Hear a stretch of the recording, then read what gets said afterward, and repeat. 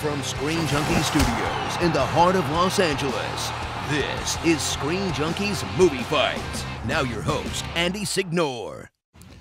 Greetings, Screen Junkies. Welcome to an amazing episode. This one has been asked for so long. Our friends over at Collider have so many talented people over there, and we thought, what better way to bring them on this show than to make them all come and to all fight, and they're here today. Look over at that couch. Yay! Oh man, we got Christian, we got Judge Schnepp, we got Dennison, Ken Knapsack, Perry Nemiroff, Mark Riley, Wendy Lee, Josh McCouga. Thank you all for coming, guys. Thank you. So yes, a few of you guys have been meaning to get on the show for the longest time, and we'll get you back officially, but you're here now for the first time. Some of you have done this show before, but this is going to be a different format. If you're not familiar with our last fighter standing format, the way this is going to work today is I will be drawing the names out of the hat. This is completely at random. It's not a Twitter poll. We thought that wasn't fair. This is completely random. I'm going to pick 3 of you to come up here and fight for the first round. But to change today's episode and make it a little bit more exciting, the first player I pick in this first round will also get to pick which question we do. Now, these people know the 6-round possibilities, but now there's actually an advantage you guys can play because the first person I pick will get to pick the question, and then the winner of every round after that will get to choose what the next round's question is, and we'll be able to answer first, which is a huge advantage. So, you guys, everybody understand how we're playing this? Does this make sense? Yes, sir. Yeah. You're at a little bit of a disadvantage if you have to go first, because that means you're going to have to stand here through the whole fight to make it, but it can happen. Dan Merle, who's on the couch, he made it to the very end on our last fighter standing, but then you lost to Alicia, right? I did. But I redeemed myself because she cashed in and I was able to win the day. But yes, it's not fun. And it is fun, but it's not easy.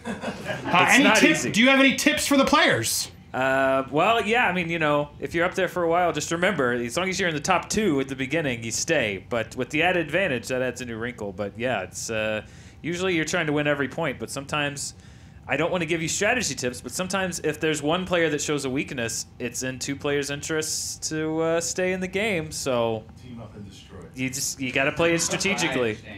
Well, I'm excited for it. Shall we do this? Yeah, let's do it. Woo-wee! This is going to be intense. All right, first player up. I'm not looking. I'm just shuffling. Here we go. First player is, and you will choose the round. That's only advantage. Since you got picked first, you'll choose the question. Perry Nemiroff! Oh, Perry, I'm so sorry. But hey, you at least get the advantage of this. You will choose the first question. She's got bangs, Perry. So Perry, welcome to the show. Come on up here. Next up, taking on Perry will be... Oh, I can't. JT, this is going to be fun. The graphic challenge. I'm excited. Made JT do a lot of complicated graphics today with a random order. Next up, Josh McCouga.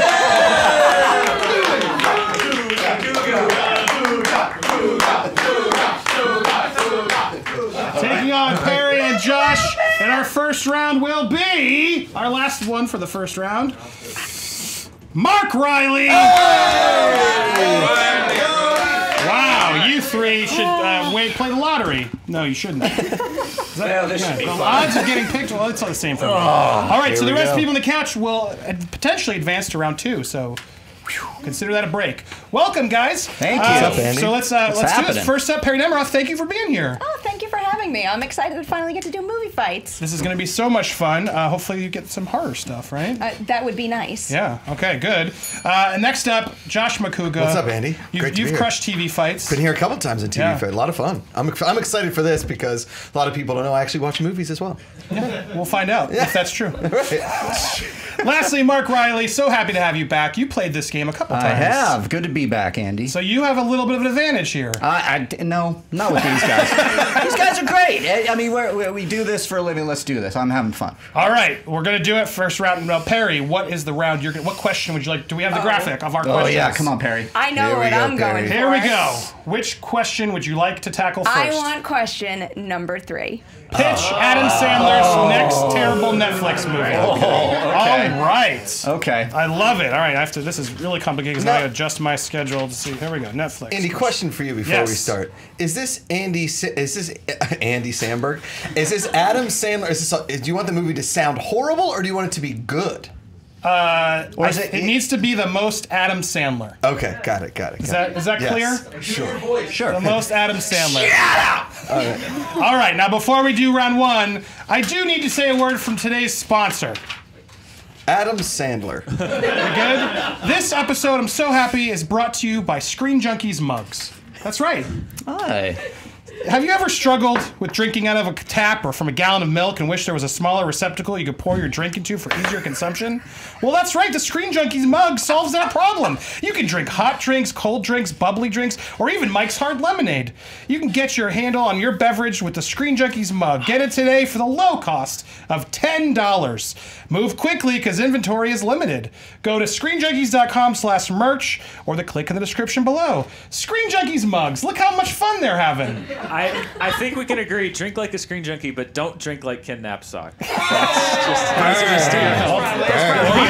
I'm going to drink like Ken Knapsack. That guy is fun. You could sip like Ken Knapsack. Well, there you go. Screen Junkies mug. That is a for real commercial. Act fast because we don't have that many in there, but we'll order more if you guys really want. I'll tell you what, Andy. So I've many been fans having have trouble demanded for these drinking mugs. the last couple of years, honestly. How good does this feel? Unbelievable. The ergonomic handle with the easy pour. It spout. looks like it's dirty, but that's actually a style. It's called like Before this, something. It's a The cheap 101 Dalmatian style? Yes, the 101 Dalmatians. Before this, he was like Ted Stryker in Airplane. He had a drinking problem. Yeah. All right, here we go. Round one.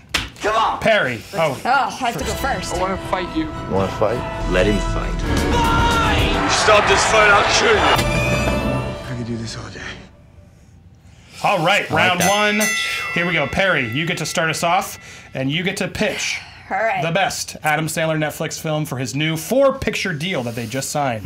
I'm pitching Adam Sandler's next terrible Netflix movie, and I'm pretty sure I have the perfect combination. I want an Adam Sandler character team-up movie, Avengers style. I want to kick off the Adam Sandler cinematic/Netflix universe and have like Jack and Jill, Billy Madison, Bobby Boucher, all the most annoying characters you could possibly think of team up, and I'm going to make it a little more terrible by making it a live-action animated movie. So all the Adam Sandler characters come together and they gotta fight an animated alien invasion where the aliens only talk minion style.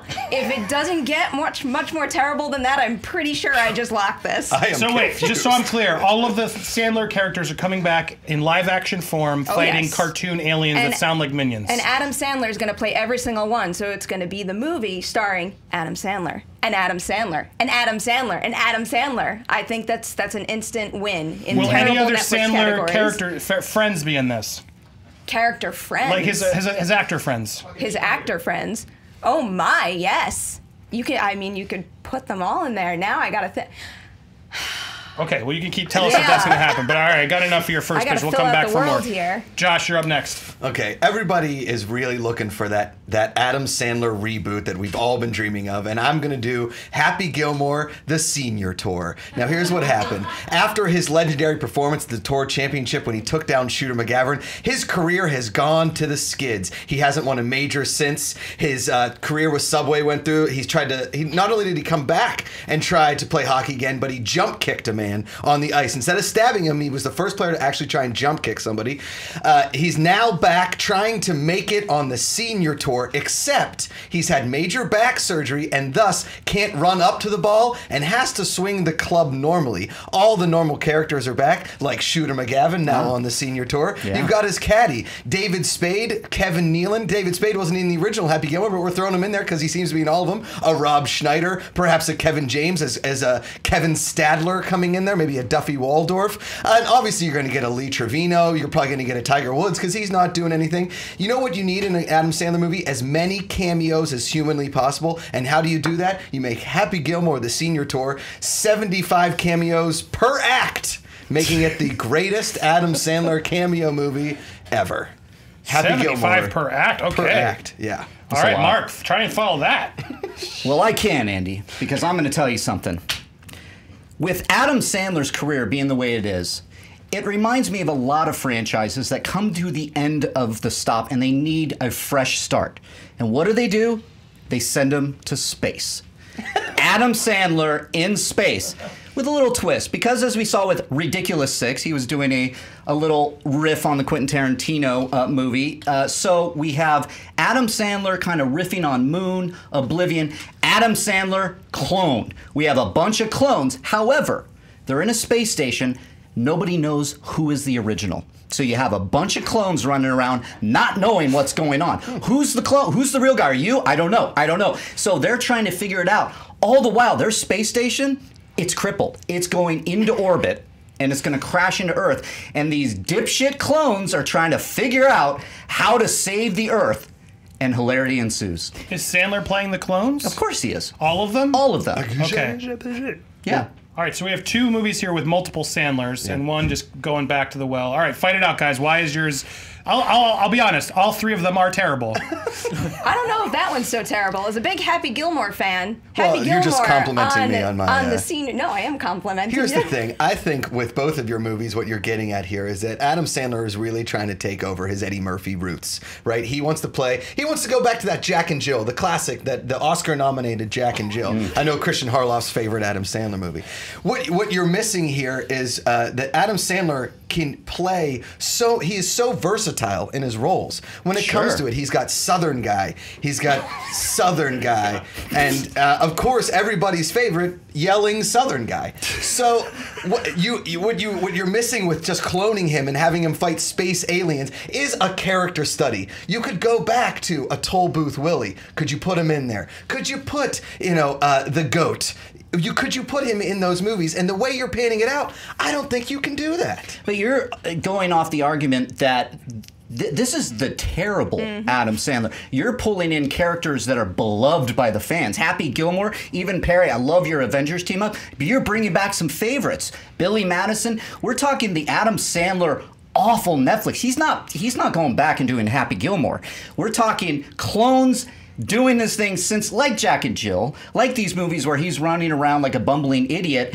I would actually turn on an Adam Sandler movie that was a sequel to Happy Gilmore, because that's one of my favorite Adam Sandler movies. I would look at the Avengers and go, oh my God, Billy Madison is back? I'm going to check that out. This is a movie, clone Adam Sandler, I would not turn it on. That's a horrible, horrible Netflix Adam Sandler movie. Adam Sandler cinematic universe even worse? Sure. Because that's a great idea, adding more characters from his other movies. And if it's a cinematic universe, you could pull anybody. Well, Lil Nicky's already an Avenger in this idea. I want Peter Dinklage from the Pixel movie. I want Taylor Lautner from Grown Ups, because who's a bigger scene stealer in Grown Ups than Taylor Lautner? Andy Samberg and That's My Boy. Juanita from Billy Madison. She's amazing. Snack packs? Yep. You got to have the snack packs. And then you add Kevin James, but he plays at the same time the same role he's played in all of his different Adam Sandler movies. You guys are missing out on what makes a lot of these movies terrible. A John McEnroe cameo. You're forgetting him. You could put... Wait, but are you saying Happy Gilmore is terrible? Because I'm going out of these, like, we have some classic Adam Sandler Happy movies. Gilmore on the senior tour with a back surgery problem. And I want to see that. I thought we were going back at the surgery argument. Is hilarious? No, we're going at the argument that this is a let me help clarify. terrible Adam Sandler movie. The question is, pitch a Netflix's next terrible Adam Sandler movie. I did add to the caveat of it needs to be a Sandler movie. All 3 of you do fall into that, but yes, it does still need to be terrible and still Sandler-esque. So we'll go around for final thoughts. I'll start with you, Mark. Final thoughts, Why yours is more terrible and more Sandler-esque. More terrible is we are revisiting a old cliched Adam Sandler thing, what he did with Jack and Jill, which is he's just playing himself, but with like different kind of costumes, maybe longer hair. That's why you get these clones. They all have a little bit of a different personality, but come on, it's Adam Sandler. He's gonna do the same shtick, and then times that by 10, and they don't know which is the original and which is the clone. I mean, awful. Josh? Here's the thing. Nobody wants to reboot Happy Gilmore. It's the perfect movie. Everybody always talks about that as his greatest movie. So what are you going to do? You're going to take your childhood and just step on it by making Happy Gilmore the senior tour? He can't play golf as well because he had back surgery? His new sponsors aren't Subway? Julie Bowen left him years ago? Shooter McGavin is back on the senior tour? 75 cameos per movie? Does that not sound awful? Happy Gilmore is great. Happy Gilmore sequel. Happy Gilmore the senior tour. The more you describe it, the more I actually want this to happen. Yeah. Son of a bitch! I'm better than Adam Sandler. God damn it. Harry, final thoughts? Yeah, any living, breathing human being out there can only handle so much Adam Sandler, especially so much recent Adam Sandler. And when you put a whole bunch of Adam Sandler characters into one movie, it is bound to be terrible, especially when you add the live-action animation part, because who's seen very many good ones of those? So picture lots of Adam Sandlers fighting little minions, and your head's going to explode. All right, wow. Well, you guys did a great job pitching terrible movies. Dan, what are they saying online? Well, if my calculations are correct, 75 cameos per act would equal 225 cameos. Yes. You're welcome. It's the most in movie history. One quick cleanup, Taylor Lautner, I know that these are cinematic classics, so I'm sure this was not a mistake. It was in Grown Ups 2, not the first Grown Ups. Oh, way to go, Perry. Yeah. Also, Ridiculous Straight up 6, the Grown right? Ups. Yeah, Or 7, whatever it was. that. Also in Valentine's Day, but that's not a... People on Twitter generally just reviling whatever universe it is that these movies would exist in. Langley M. Neely says, "Oh wow, at P. Nemiroff just pitched the apocalypse." Sarah Wendling says, "I'm enjoying how far in these fighters are leaning to the Sandler question. They are all sadly believable movies." Duke Devil 95, wow, and people thought Iron Fist was bad. These movies would make me drop Netflix. So, All right. Burn. so they stole. All three have sold our audience on the terribleness of their films. All right, well, now it comes down, and there's a poll? Oh, there is a poll. Okay, which great. Well, let me... yeah. You all did a terrible job. I'll be honest, the one that sounds the most Netflix to me is Mark's. Yeah. That one actually sounds like it might get made. It's just really depressing. We're in development right now, Andy, so I really Kudos. can't say more. Maybe you should write one. Yeah. But that, no offense, I know you were doing it terrible, but that sounded terrible. So it came down to Perry and Josh, but yeah, Josh, the more you kept talking, the better it sounded in a weird way. So sadly, I gotta go with Perry in and a total Josh. reversal of fortune on movie fights, I Josh, argue my best movie. But how's this for promise? I'm bringing you back for another episode so you can try this again, Appreciate because that, I was Andy. very impressed. My one but round, Josh, I you're did out. it. I did it, guys. Round of applause though for Josh McCougar. Very good try. Oh man, these mugs If are it had great been though. best, Thank if it had been best Sandler, you would have won. you. Thanks. But Mark, you win the round because I thought yours was the closest to being a Netflix movie. I'll take it. Perry, you're still in this. You're still here. But now it's time to tackle your next fighter. Mark, you'll be picking the question now. Okay. But here we go. If it's any consolation to oh, yeah. Josh, Twitter would like to see, or Oh, of not like course. to see, Happy Gilmore Senior Tour. 45% voted for Happy Gilmore, 32% the animated Adam Vengers, 23% The Adam Vengers. Adam Spacler Orphan the Black. ASU. Yeah, the ASU. So there you All go. right, here we go. Next fighter, are you ready to go? I'm pulling out. The name is... Christian Harloff. Christian. How are you? Good to see you. Oh, hello. Welcome. How are you? Hi. Nice to see you, Perry. Christian, thanks for doing this. Yeah, I know man, we're a thanks for little at having me. odds because we're about to rematch. Oh, I respect that begging me you're to do finally it. getting back in the Hey, Schmoedown it can ring only with take me. so many texts so long. I appreciate it from everybody. So thank you. Looking forward to that. No, it's going to be a lot of Yeah, it'll fun. be fun. It's going to be good. We're going to play like gentlemen this time. Absolutely. But I'm still going to be a jerk. Yes. But here we go. Next roundup. So here's the question. You get to pick the question, Mark. Let's see them right. again. These are great mugs, by the way. Yeah, I thank like you. these mugs. They actually are pretty. They're nice and big, too. I like them. All right, Mark, you get to pick the next question. Great. I want who's the best all-time movie monster? I knew you Okay. were gonna pick that. Oh yeah. Yeah. Ooh, I like this. Yeah. Best movie monster. I'm gonna represent some Collider Nightmares here and go with the and movie you get to monster. go first. All right, good, because the best movie monster of all time, hands down, is the alien xenomorph from the Alien series. And here's why. Alien is just now getting started with another movie in Alien Covenant, with Ridley Scott teasing Alien Awakening, the sequel, and another trilogy after that. So if you go back to Alien and Aliens, they are one of the highest rated on Rotten Tomatoes right now.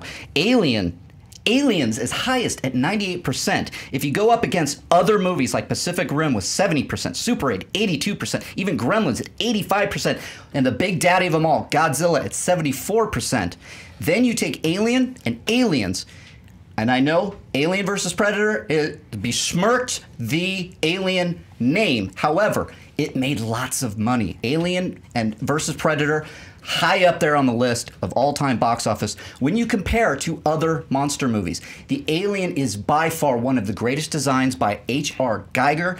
It is instantly recognizable. Alien Covenant, the marketing is going back to the basics, showing the alien egg, showing the alien creature with simply saying run. That, tells you everything. Fans are excited for this next movie. I know we have Kong Skull Island out in theaters. We have another Godzilla coming. But Alien is this movie franchise. We keep getting them. We keep getting them. The Rotten Tomatoes score should tell you with the Alien and Aliens has set the standard for this movie. We're going back to it with Covenant.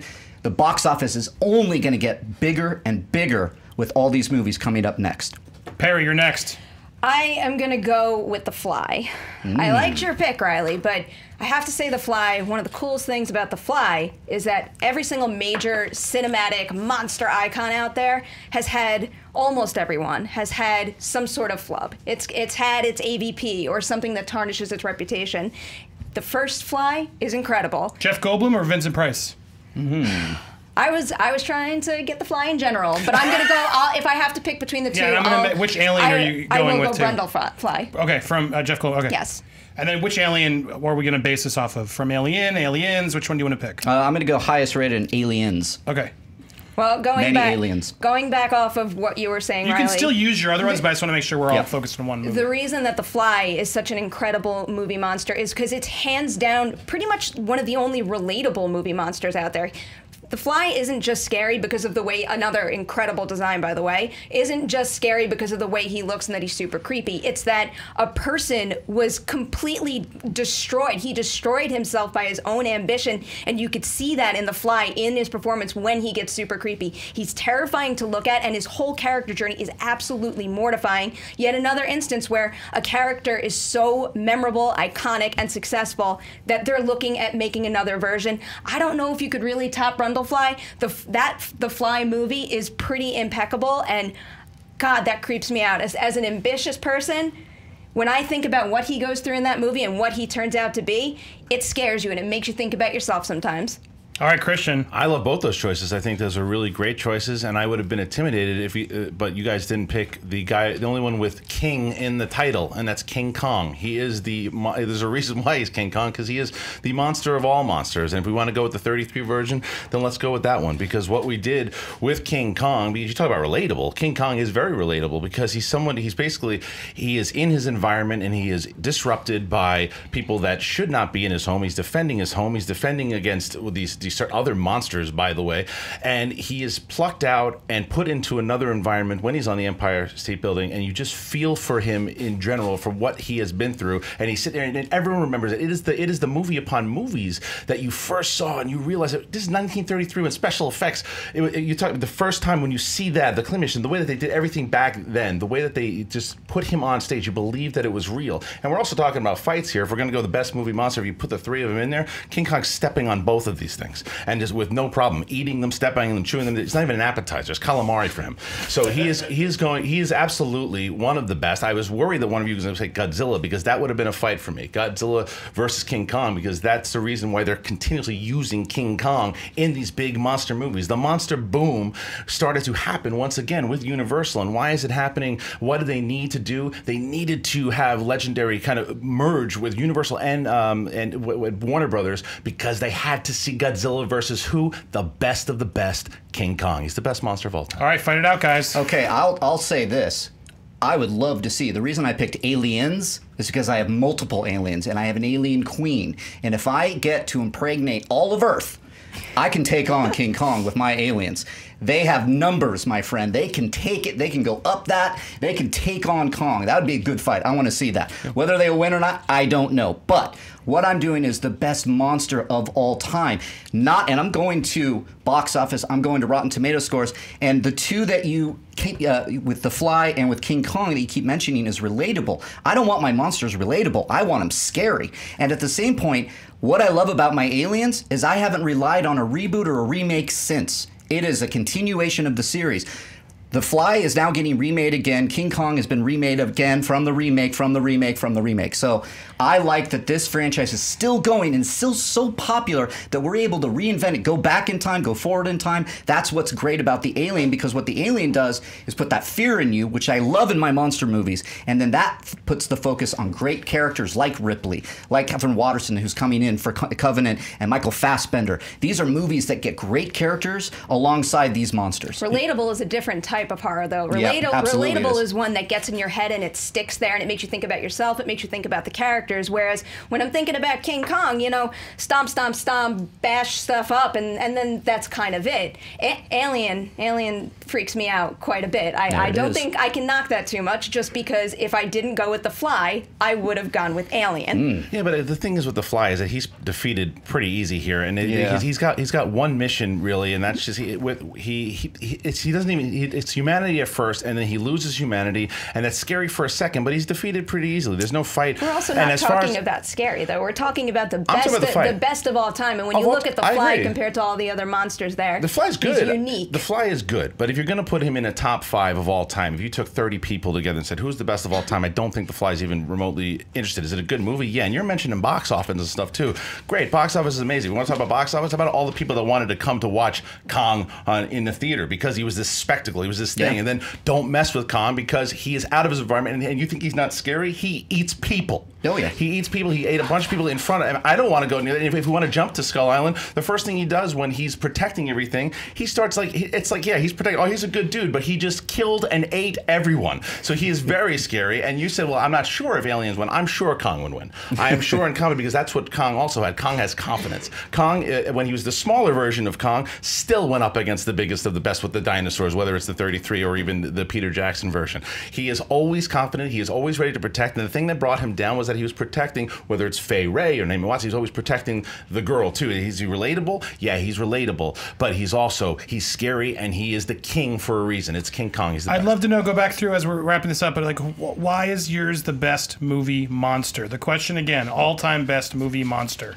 It's not best franchise. I think for King, tell me why. Who's the best all-time movie monster? I think for King Kong, the reason why he's the best is because he set what we know from monster movies. Again, that 33, the version when it came out in the beginning, you had to believe that these things could exist, and it's like anything. Like whether Star Wars is a movie that set the space opera, and then people started to do it, and even Mark's movie with Alien, that came from like Star Wars being first a popular thing. King Kong was the first. He was there. He was the one. He is the ultimate one to be there before even Godzilla. He is the ultimate movie monster because he set the stage for everything. Even today, from Pacific Rim and all those things, they all stem from what Kong is about. I can't argue with that, but I can say that Aliens became a part of this conversation by being in the all-time monster movie category.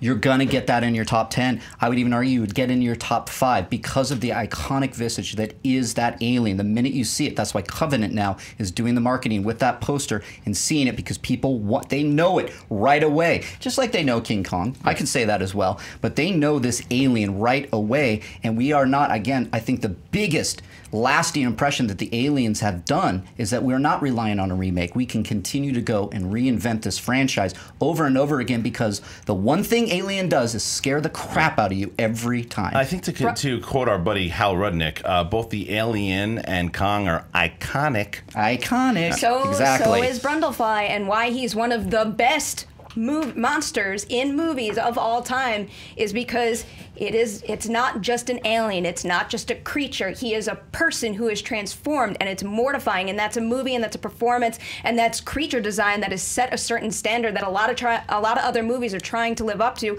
but all in unique ways. You know, you bring up Godzilla and King Kong, and you're comparing the two, like, oh no, if you had said the other one, then I would have been worried. And kind of the same thing with Alien at this point too. You really can't have a deep space movie anymore without being like, oh, like how does it weigh against Alien? Whereas The Fly will always just be The Fly. There's so little that can stack up with that. Well, it's just that Kong and Godzilla are always part of the conversation in monster movies, and that's why when you put them together, the first thing you think, that's why I was pretty shocked when that wasn't the first one that was announced. These are your final thoughts. Go ahead. Yeah, because when you think of the greatest monster movies, there are ones that are coming up there, and like you said, Perry, I think that The Fly is a fantastic monster. I think it's great. It's just not in the upper echelon. If I had a Hall of Fame, Mount Rushmore, Kong's there first, and Godzilla's right next to him. And I would say that Alien is right up there with it. Yeah, Fly, I love because of the character, because of the legacy of this movie, especially the Jeff Goldblum, Gina Davis movie.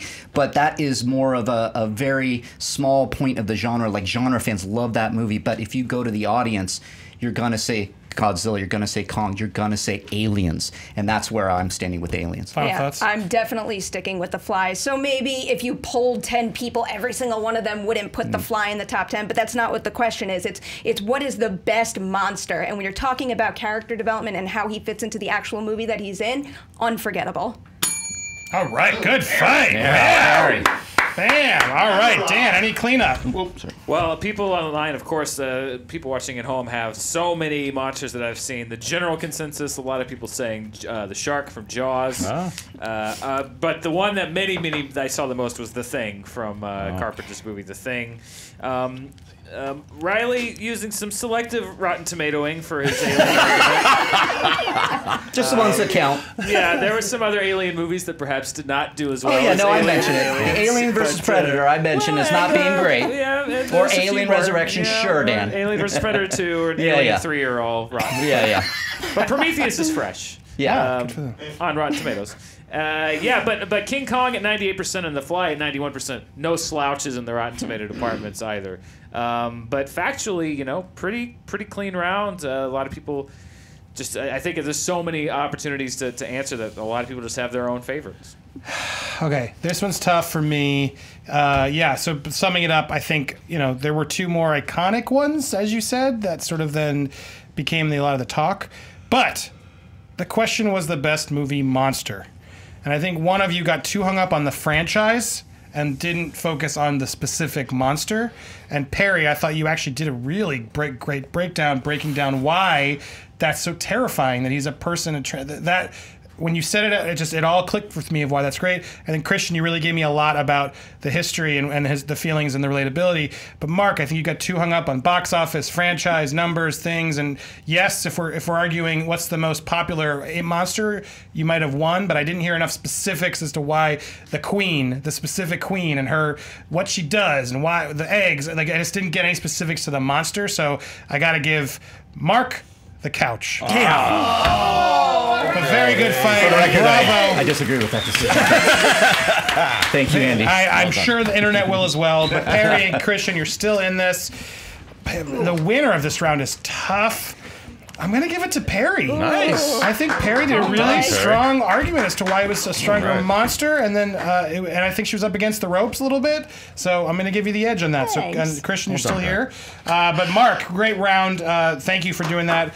Moving on to round 3. What did the poll say, Dan? I'm sure it was not. No, the poll voted 64% for the Xenomorph from Aliens, Oh, wow. 29% for the original King Kong, only 7% supporting The Fly. But Thanks to the 7%. as we remind, it's about the arguments. It's about not the about argument. the choice. So there you go. All right, here we go. Next up, Wendy Lee. Wendy. Come on down, you're the next contestant on Movie Fights. Dun dun da da. Dun dun da da. I didn't know I was gonna get my own mug. Yeah, we got so many mugs. Don't forget mugs. I forget the link. Can I keep it? I don't know how many. I don't think we have that many mugs. I'm a drink from it at least. You can order one though for $10. I will. I'm sure we can get you one. And if you win, it's 15. All right, you get to pick the question, Perry. Since you won, Do it, let's Perry. see the questions again. Pretty sure I know what I'm going with again this time, and I'm going to take number 4. Nice. Ooh, our title bout. I'm very excited about that one. Who should be Joss Whedon's Batgirl? Now, this was a surprise story. Out of nowhere. Did not see this coming. I'm excited. It could be interesting. Who knows? DC has a lot of things in the hopper, so where does this live with everything else? A lot of questions that we can answer. But for this fight, who do we want to see in Joss Whedon's Batgirl? Perry, you get to go first. Oh, I'm so excited about my answer because I'm such a big fan of this actress. It's Anya Taylor-Joy. And if you haven't seen her movies, you're missing out. It is a shock to me that she is not already the next big thing. She first broke out in The Witch, where she almost carries that movie. It's a great ensemble, but that movie is scary for the most part because of her reaction and what she's going through in that movie. Then you also have Morgan, which might have not been the greatest movie overall, but damn does she work that title character. And right there is the perfect example of her physically being able to embody this role. And then most recently you have Split, a huge box office hit that now makes my fan casting actually possible. People are starting to know her name. She's a really talented actress, and when you pair a rising star like her with an accomplished director like Joss Whedon, I think you could have the perfect pairing here. Christian, you're up next. Yeah, for me, I think that Barbara Gordon needs to have a little bit of a personality. You know, when she's not in the suit, and she's not really going to be as dark as, say, Batman is. That's never been the character of Batgirl. And I think someone that can be able to kick ass and also have that lighter side is Lily James. I think Lily James would be a great choice for Batgirl. Obviously, if you didn't see her in Cinderella, she's got a lighter side there to where she can hit the emotional side of things. But if you want to see her kick ass, you might not like the movie. But Pride and Prejudice with Zombies, she was in, and she made it believable. She made it. When she was kicking ass, I was like, okay, great. I could see her being in this kind of movie and making it realistic. I can see her fighting crime. I can see her doing these things, and she kind of fits the role and kind of looks like Barbara Gordon for me. Maybe give her some red hair here and there, but however you want to color her hair. But I think that she is an actress. She's up and coming. She's likable, and I think that she is a perfect fit for Barbara Gordon. Wendy? My pick for Joss Whedon's Batgirl is Haley Steinfeld. Ah. I loved her in Edge of 17. She is a little bit newer on the scene, seeing her in Pitch Perfect, and now in Edge of 17. And like Christian said, I think she can give Barbara Gordon that spice of personality when she's not in the suit. Also, I think she's super adaptable. She's young. She seems athletic. I think she can totally kick butt as Batgirl. And I just don't think Hollywood has had enough of her yet. She's this up and coming to me, and I think she's uber talented, and I would love to see her as a redhead. Wow, if this was like the short list that It's a great list. was It's a good released list. It's a great tomorrow, list, I'd yeah. be Breaking tomorrow. absolutely thrilled. Even though I love both of these choices, I would still pick Anya over them. You know, Haley Steinfeld's great, and clearly she gave a fantastic performance in Edge of 17. Just, you know, based on everything I've seen her in, maybe other than True Grit, she's kind of fallen into that, you know, the quirky, Juno-esque type roles, and I'm wondering if something like that would bleed into here, because I don't think that would really suit the movie too well. And then with Lily James, the only apprehension I have about that is I love Pride and Prejudice and Zombies, the book, and I was really looking forward to that adaptation. I just don't think she's really had the chance to shine in a fully successful movie, where I think Anya would be just the safer bet. Well, this is my point. The whole reason why she would have a chance to shine is because she's going to be working with Joss Whedon. Because as much as I like Anya Taylor, I think that the thing, she hasn't shown that she has comedy chops at all. And Joss Whedon loves comedy. Joss Whedon loves to show that he can throw in those one-liners but still have very strong female leads. And all these choices are all strong female leads, but I think Lily James fits the criteria of what Joss Whedon can do. And that's why I bring up Pride and Prejudice and Zombies, because that is if Joss Whedon had been announced to direct that movie, I'd be like, well, that makes sense. I could see that happening, and that's a perfect fit. You could see him kind of shaping her. I like Haley Steinfeld very much. I just don't know yet if she has proven, as far as an action side has gone, and how much I liked Edge of 17 very much, and even True Grit. She can go dramatic, but I want to see what her physicality is. I don't know yet. I assume it could be good, but I don't know. Morgan, Anya was very good in that movie. I just don't think she has that the light tone yet that needs to be pulled out of her. I haven't seen that, going over what you were saying. So No, it's a similar point. I think we've seen such well-rounded and such diverse performances from her.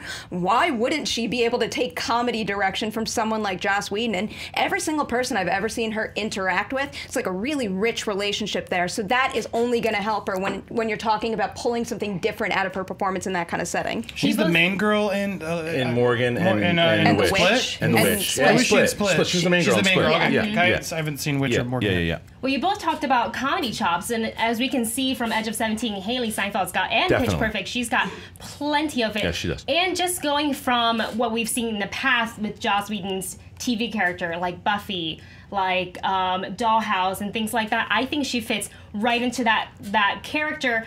And for me, I think, and I loved Anya Taylor-Joy, and I love Lily James, and I think they're both athletic as well. However, I think the movies that they've been in, say for Pride and Prejudice and Zombies, have been a little bit more serious, and I think Haley is just a little bit more flexible, and she's already shown us that she can be funny. She can sing.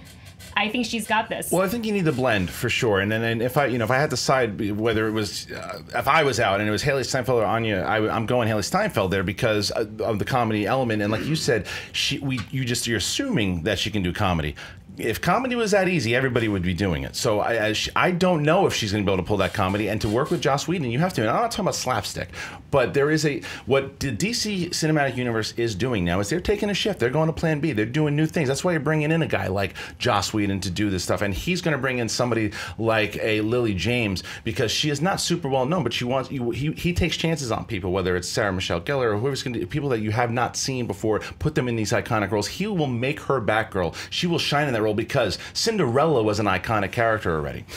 She fit that role like that, like a slipper, if you will. But she was great in that role, and I think she would become Batgirl. I'll pull the reins on the comedy a little. Obviously, with Joss Whedon in the director's chair, you would think that movie would have some comedy to it. There's just nothing in the report to say, oh, he's going to put a focus on the comedy. This is a must for this role. So with that in mind, I think your best shot in terms of having a well-rounded actress that is most likely to crush this role, I think Anya Taylor-Joy has now proven herself 3 times over. So she's just the safer bet. And, you know, I love Haley Steinfeld, too. She's super funny. I'm just not convinced on the actual action part of the movie because I've never really seen her do that kind of combat before. And Lily James is great. I think she does make every role her own to a point.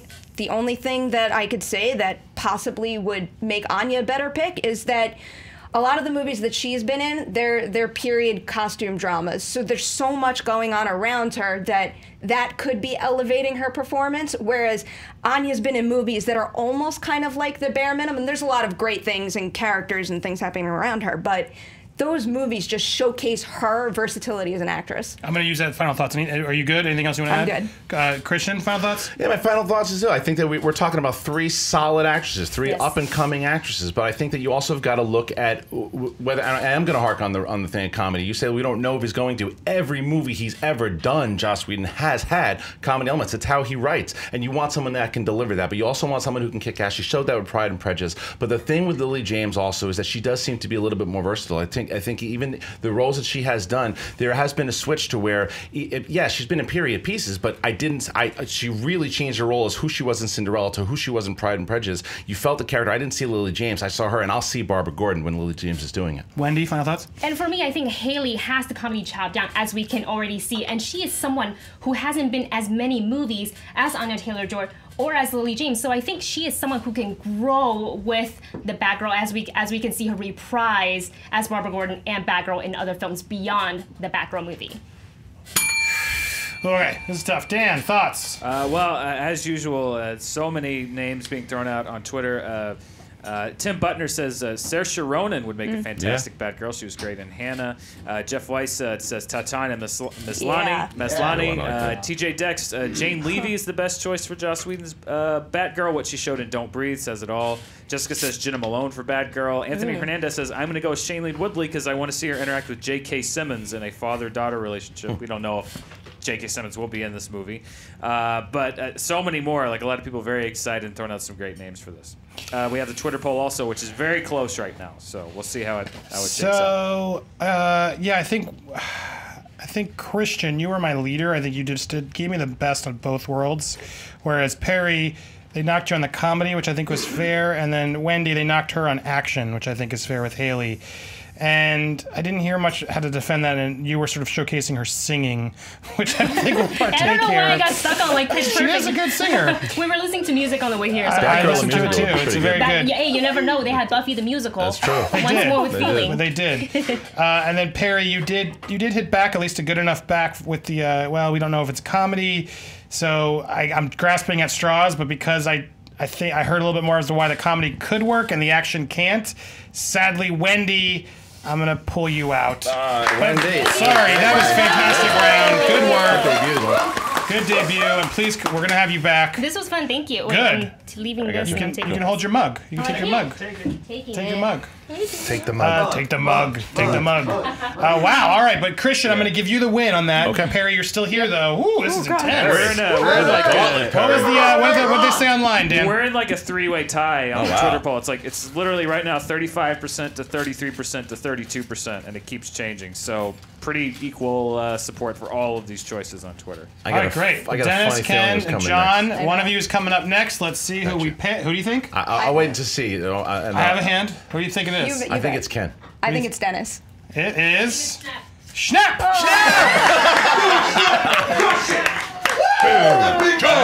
You really screwed him on that. I know. Delicious water of life. There he is. John Schnapp, welcome back to the show. What's going on? You're no stranger here. That's right. All right, so big man? Christian, you get to pick the first topic. All right, let's do it. Let's see the questions again. We have 3 left. All right. All right. What is Hugh Jackman's best non-Wolverine role? Let's do that. All right, so that means you get to go first. Perry will be second. John, you're going to be third. Yeah, it's funny. Sorry, when I was thinking about this, you look at the stuff that he's done, and he's very talented dude, obviously, but we associate him most with Wolverine. You look at the majority; he's got like 8 or 9 movies. A lot of It's a Wolverine lot of movies. Wolverine movies. So you look at which ones is like the best, and then I looked. There was one movie. I'm like, it's hands down. There's no competition. It's Prisoners. Prisoners is a movie that you talk. I mean, and being a parent and watching this movie, you always watch the way someone is going to react as a parent in any situation, whether it's a lighthearted role or if it is something tragic like this. And he gets into a place that, as an actor, there are not a lot of people that can do that, actors or actresses. He makes you feel for things. You understand his desperation from the start to finish. You can tell how well he works with directors and everything he did, and what directors can get out of him, because he's from what you hear also as far as being an easygoing guy. He's able to connect here, and his accent disappears. By the way, it's just gone. He's really good in everything, but that's his best role outside of Wolverine for sure. Oh my! Perry. I was sure you were going to pick what I was going for, and I'm going Jean Valjean from Les Mis, because it's his best actor nominee. I mean, it's his best performance on Academy standards, and I mean, really, he is incredible in that movie. Whether you're talking about just his work as a dramatic actor, talking and connecting with all the other characters, because it's his relationship. He is the focal point of that ensemble movie, and he carries it so damn well. Then you can go and talk about his singing. He is an incredible singer. Everything in this movie that he does is spot on. And then on top of that, when you think about all of just like the heart and emotions and how his dad inspired him to take this role and to take it to the level that he did, and how much weight he lost, and then he had to put it back on. I mean, really, this thing is one heck of an accomplishment. I am so glad he got that Academy Award nomination, because he deserved it. John. You know, I was going to go with Scoop. But I'm not. Sorry. Oh, sorry. I was going to go with Scoop, and then I thought about Swordfish, where he's like doing that, like, I'm in! I've done it! But I'm not going to pick those. Those are just too easy. I agree with Les Mis. It's a fantastic film. I loved all the performances. My favorite performance was Anne Hathaway's out of that film. But I gotta go with The Fountain.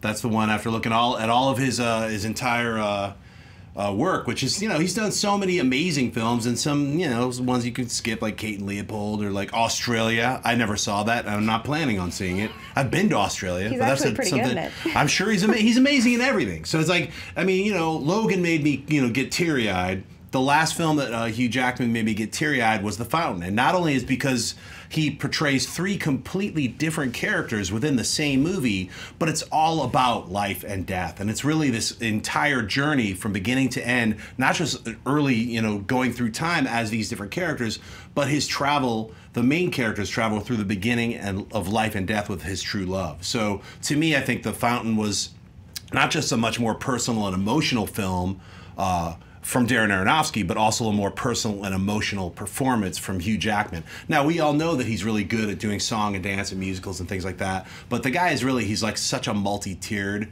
performer that for myself, The Fountain is the one that resonates. All right, guys, fight it out.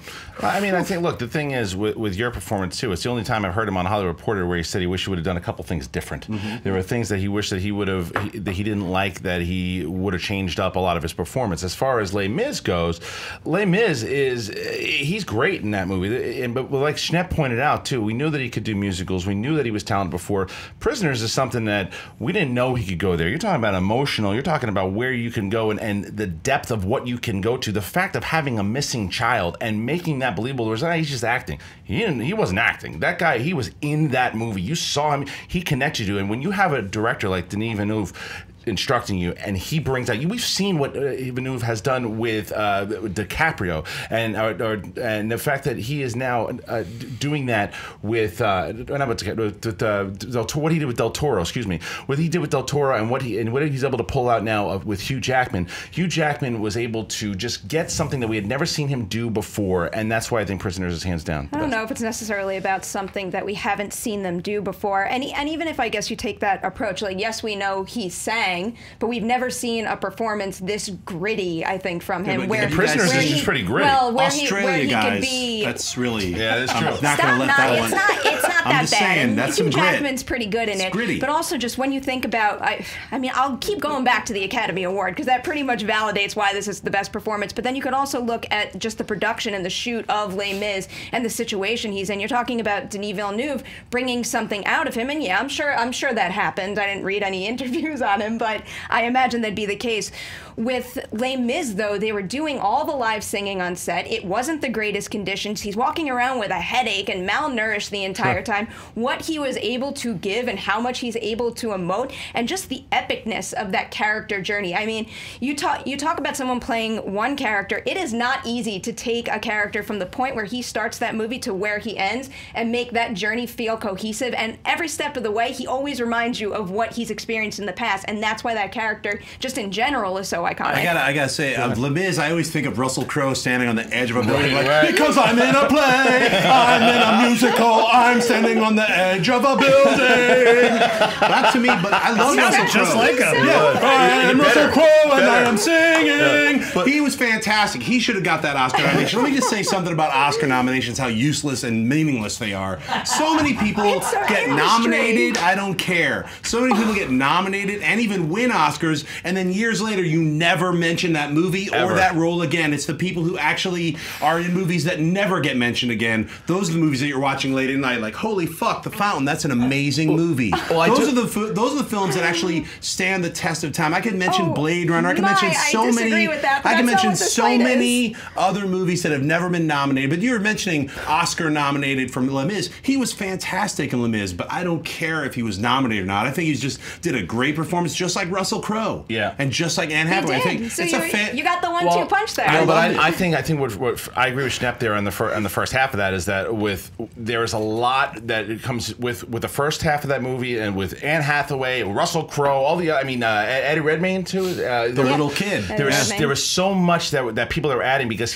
there were certain times that it was actually on Hugh Jackman's shoulders, and when he hit, he knocked out of the park, but it wasn't all on his shoulders. The two, both Gyllenhaal and Hugh Jackman led us into this emotional roller coaster, put the weight of the world on his shoulders, on our shoulders watching, and then leaned on Gyllenhaal to help him out. And you also, he enhanced Gyllenhaal's performance. It was the two of those guys, but with Jackman leading the charges, where the ensemble, like Schnepp pointed out, and I agree with him, great movie. I love the performance, and I loved him in that. But let me also add that what you're talking about, what you're saying is it's not just Hugh Jackman's role, it's Jake Gyllenhaal's role. I'm saying it's too. Hugh Jackman's was the lead of it and led you into The Fountain, he is the role. It's not like him and Gyllenhaal teaming up. The Fountain is all Hugh Jackman, and he plays characters What's throughout. the emotional journey of that movie? Another. The emotional journey of the Fountain, for myself, at least what I took out of it, for him though, his arc. His arc was dealing with his wife's death.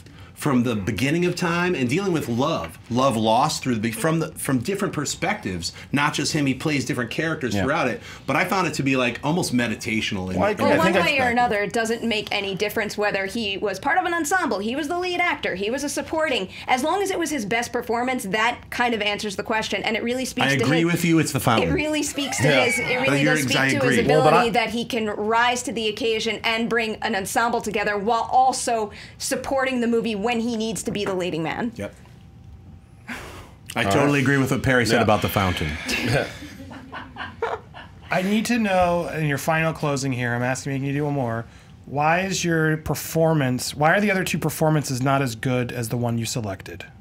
Well, I think the performance... Go ahead, Christian will start. I think the performance with The Fountain And I mean, I think that Schnepp and I have a similar argument here to where Hugh Jackman had to go in order to bring out this particular performance. And I do think that we're both dealing with loss here for our performances. And I am kind of pushing aside Les Mis because it's really even in Anne Hathaway's small role, she had more of a powerful performance. People talk about Anne Hathaway in that small more than they do Hugh Jackman. Hugh Jackman, I think it's an argument between the two of us. I really do, because I think that where we get down to what he does in Prisoners, and I'm going back to the desperation that you have to see, the fact that he almost goes from being a normal dude to killing someone to find out where his daughter is, what it is. He doesn't care if the person's innocent or not, because he knows in the heart of hearts he's got to figure out what needs to be done to get his daughter back. And you see it, you feel it. The power is seeping through, whether it's on screen or on television. You feel it because that is the best performance he's ever had, because you believe him as this parent, the same way that you certainly do at times in The Fountain. I just think because Aronofsky's style overtakes the movie, it overtakes the performance. It's the style. It's Aronofsky is more of the star, and it's more of Aronofsky's shooting that you remember more than you remember any performances. Perry, final thought? With the Fountain's really the only one I can knock strictly because just as a moviegoer, that one did not strike me as much as, let's say, Prisoners or Les Mis did. And with Prisoners, I don't want to say it was a bad performance. It was a great performance, but when I say what was his best performance, it doesn't matter if people are talking about Anne Hathaway. That movie was Hugh Jackman's best performance. It was him taking the best of himself as an actor, the best of himself as a person, and trying to think about what inspires him, and putting it all on screen. Every ounce of himself is in that movie, and that's why it's his best. Well, I was going to mention Eddie the Eagle, or maybe even his incredible role in Pan, Real Steel, but I'm not maybe? going to bring those up. Or Real Steel. But, you know, honestly, I'm not faulting Les Mis. I mean, like, none of us are out here saying Hugh Jackman sucks. We're all like, hey, look, he's been in a couple of shitty films, but overall, most of his films are incredible.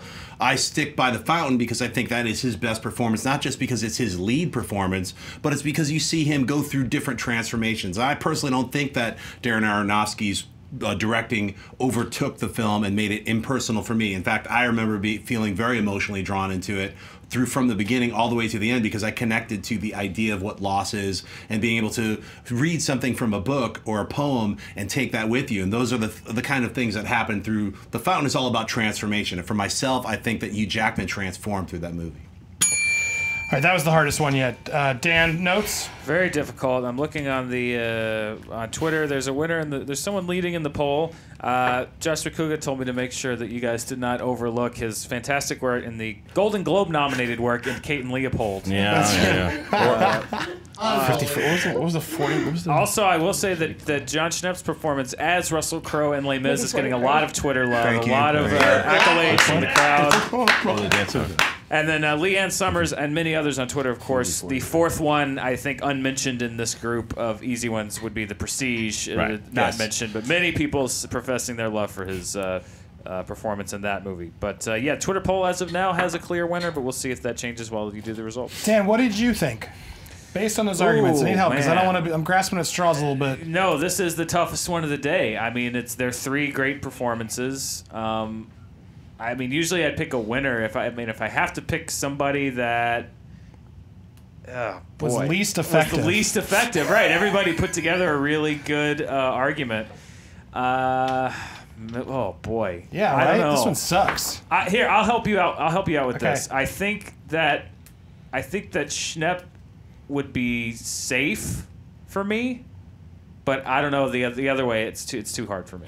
It's difficult. It's very hard. All right. I kind of agree with what Merle was just saying. I don't know, not to play favorites, but it sounds like Dan Merle knows what he's talking about. They did kind of gang up on you, Perry, which I was trying not to let them do. I was trying to listen and not just let, because I think Christian's threatened there, especially.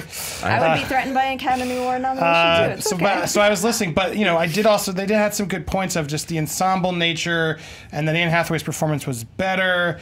The other two films do sort of have them deal with more of loss. It's a deeper performance, but yours is the Academy Award nominated performance. I get that doesn't mean anything, but it sort of does. Man, this one's really tough. I gotta go based on these arguments. I'm just going through the notes. Sorry to take so long, because I want to do this right. Perry! What does that mean? I don't know what those mean. They lose, they win. What the hell does that mean? Shoot. I think. See, for me, Christian was safe. I thought he had some good stuff, and when he said style overtook the performance of Aronofsky in Fountain, I thought that was a pretty good punch out. Yeah, listen, it's close. I'm not saying that John was like, lapped everybody. It's I think if I've talked to everyone in the room, they had different opinions. He also pointed out that the Fountain was the one he got the notes, so I'm giving Christian the safe. It's down to Perry and Schnepp, based on these points that I'm reaching out.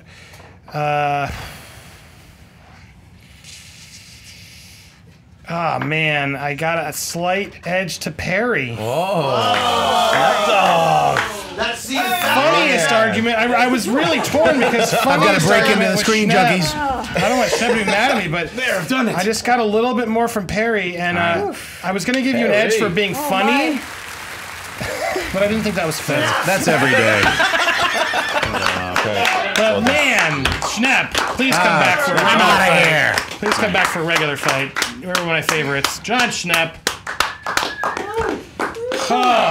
Skin in your teeth. So Christian, you won that one. Okay. So you're still in this. For the first time today, Andy, the Twitter poll agrees with you. 53% chose Prisoners, 35% chose Les Mis, and 12% The Fountain. That was really tough, John. To be honest, that was brutal with me. All right, here we go. Next up,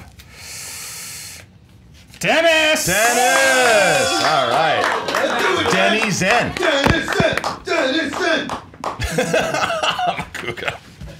Christian, you get to pick. All right, let's do it. Let's see what questions are left. We still have a blind fight in there. Are you gonna save it for the end, or are you gonna ask in honor of the boss baby what movie character you'd most want as your boss? No, you know what? Because I know what I'm going with strategy here because I got that drunk movie fights champion waiting in the background, and I know that he would be dangerous in this category. So I'm going for this one now. I'll go for the which movie boss. Okay, you are taking the movie boss off the table. He had something prepared. That creep. I can see him back there. He's so bummed. He's screaming at me. Yeah, he was ready for it. He was. He's screaming at me to go. Look at this thing. This thing. That's what you get, karma. He's screaming. He's turned into boss baby. He's screaming at me. Blind fight. I'm like, yeah, nice try. Creep. All right. Christian, here it is. I'm going to go a little stranger here too. I'm going with the older version of Ferris Bueller for my boss. I think Ferris Bueller as a boss would be awesome. I think that. So wait, you're Ferris Bueller. Is there a movie this person's from? Aren't you saying that? Yeah, but you have to pick young Ferris Bueller. Fine, I'll take young Ferris Bueller. Good. Fine. Look, we're in the era where you can have a 20-year-old boss. That's fine. Ferris Bueller. Yeah, whatever he was, 18. He is a dude. You know what a fun place to work, and it's not like the place is going to shut down anytime soon. That dude finds a way to keep getting deals done. It is going to be an incredible time. The company picnic party is going to be amazing. Everything is going to take you to a baseball game. I mean, Ferris Bueller in the middle of it, you're going to wind up having a song and dance could happen. The amount of people that he would bring in, and then you're just going to have Cameron sulking in the corner, but you know that something is you can have Cameron there doing voices. He can pretend he's Rooney. There's gonna be so much fun at that office. I would love to have Ferris Bueller as my boss. Perry first, then Dennis. Yes. I am going with a completely out of left field choice, and I'm saying Pat Finley from Heavyweights. I love that character, and when I Remind me. He's like the heavyset counselor who kind of comes together, and he's their favorite counselor in the Chipmunks, and then he winds up leading the charge in the Apache relay at the end, and they overtake Tony Perkins together, and then he's the one put in charge of the camp. So you clearly know from that character journey that he's meant to be a leader. But when I read this question, what I thought was, what do I want in a boss? And all I want above all else in a boss is someone who is crazy passionate about whatever they're leading. And talk about a guy who cares about his campers and cares about upholding the legacy that Camp Hope established. And talk about having fun. I don't want to jump on the blob all day and have food fights, even though they're probably not allowed to have food fights anymore. But I want to work at Camp Hope, kind of. And I want Pat Finley to be my boss. Okay, Dennis. All right, I'm going to pick a character who played a boss in the movie Big, which was Robert Loggia as Mr. McMillan for Mr. McMillan's toy choice. company CEO. He's a great boss. All he does is he meets Tom Hanks, his character Josh, at FAO Schwartz. He sees that he works with the company. He does a little chopsticks with him on the big piano. Suddenly he's promoted to vice president of toy production or whatever. And all Josh has to do is play with toys all day and tell him what toys he likes and what he doesn't do. I like a boss like that where I get to do something I'm passionate about and have a lot of fun. Get promoted. He's right behind me. He's giving me a raise. I get to, get this nice, huge apartment in New York City, and he supports me all the way. All right, now why are these people terrible bosses? Go ahead. Well, I mean, I'd hate to do this again with Perry though too, but I think that Robert. Such a hard time. I know. I'm sorry. It's just that Robert Loggia. When you hear that, it's like I feel like Ferris Bueller and Robert Loggia's character could start a company together. As weird that camp closed down the minute the movie was over. All the campers go back because then they want to work for Pat, and they're lifetime campers. That's what happens. Pat, no, and then here's another thing. When you say Ferris Bueller and we mentioned Loggia from Big, they go, "Oh yeah, I remember those guys." Andy's looking into his memory bank. Go, who the hell is Pat Valley? You want a boss that people know who it is. I don't even remember. No, I want the right boss. Okay. Right, you want to hear the right boss, but you also want to hear a name of a guy. Like when you walk in, you're like, "Oh, who do you work for? Coke? Who do you work for? Limp Blop Block." That's who he is. He's Limp Blop Block. If I was ever told I would work for Ferris Bueller, I would turn around and go the other way. No, you would not. Okay, come on, how much fun? If you work in our office, it's fun. Working for Ferris Bueller might Christian be thinks he's Ferris Bueller. I'm not the boss over there. It might be fine for a little while, but I'm someone who likes to actually get work done and have like a great company and stuff I could be proud of. Abe Froman would make sausages. He would be late. He would screw things up. He would drive me nuts. I'm with Perry. I like Ferris Bueller. He'd be a lot of fun. Exactly. I think everyone loves Ferris Bueller. Yeah, I think it'd be a lot. I think it'd be a lot of fun to go to work. The problem is, if he was the boss, you wouldn't have a job in 6 months. He'd run the company in the ground. He'd make horrible decisions and everything. He makes great decisions. No, it'd be a lot of fun. 6 months, he's done. Oh, I see. I disagree. He's a survivor. He's going to make sure that company will always keep going. That is a dude that he screams billionaire. You think he's your guy? I don't know what that guy's doing. He's working it down the block. Billionaire. I need someone who's going to keep the company intact and be super passionate about what they're doing. Fine. He'll be passionate. He can run a subdivision of the kickball camp at Ferris's place. That's the thing. Since I'm not familiar, why is he going to run that the right way? Oh, he's going to run it the right way because so I'm going to spoil the crap out of Heavyweights. I'm sorry, guys. It's okay. It's been out for a long time. He's a ghost. You should see Heavyweights if you haven't. So when the movie starts, they have these super loving, wonderful they're owners of the camp. Then Tony Perkis comes in and he's a douchebag and he's really nasty. Ben He's Stiller, super right? fit. That's Ben Stiller. Right. And he ruins the camp. He basically sucks the life out of camp, starts making it exactly what you would think a fat camp would be. Miserable workout, and he's so nasty and he's the most terrible guy in the world. And it isn't until Pat and the campers rise up and lead a charge together that they're able to take him down. So he was like the head guy in charge of overthrowing this terrible, terrible person who was ruining what they love, and then he was given control of the camp. So there's no doubt in my mind that if we ever did Heavyweights X amount of years later, he'd still be in charge and it'd be wonderful. To be fair, also too, and I'm not going to let Robert Loggia off the hook here too. Dennis is like, oh, he's such a fun and great boss. That's because Tom Hanks was a fun dude, and he saw it in him, which is great. He hired some turds beforehand. I mean, he had Ryan O'Neal was running that place into the ground. I mean, the stuff that they were making was terrible. His decision making of who he was hiring for execs was awful. That place was like a funeral home before Josh got there. So he's not making great choices. He got lucky. He found one good dude. He found his LeBron James and he went with it. But Ferris Bueller's always making good choices. He knows who to surround himself. He got himself his friend Cameron. He got his personality. Cameron, he got Sloan to do certain things for him. I mean, even Rooney and Grace. That Grace likes. Even Grace knew that how great of a guy he was. The kids all love him because that's why you want a boss that everyone wants to work for, because that creates productivity. That he's a creative dude. Ferris Bueller would run an amazing company. Sign me up. Ferris. I'm there. Ferris All right, I'm using Bueller as your would be final the number thoughts. two. You good? Go ahead, Perry. Ferris Bueller would probably be, like, if he was ever at a successful company, he'd probably be, like, the number 2. He'd be, like, the class clown of the office, just rah-rah and doing stupid stuff. Anything Ferris Bueller does is probably going to tank eventually. And you're going to be the one who's kind of run over for it. Like, you have a nice car, forget your nice car, because that's going out a window. And Pat is just the ultimate safe bet when you're talking about running a company. He is passionate, he is kind, he is level-headed. You know you are in the right boat if you're in any sort of company and he's at the helm of it. Okay, so for me, Mr.